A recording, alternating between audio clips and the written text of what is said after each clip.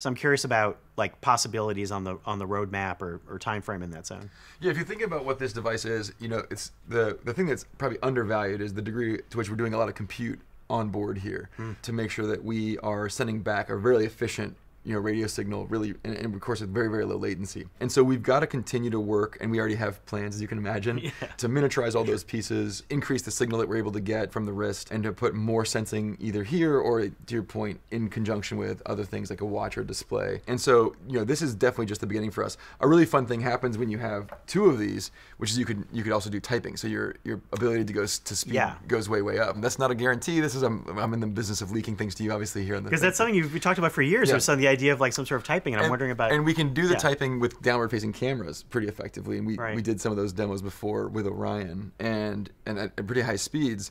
But downward-facing cameras are expensive. They not just cost money, but they're also weight and compute and thermal cost to the idea, the design of the glasses.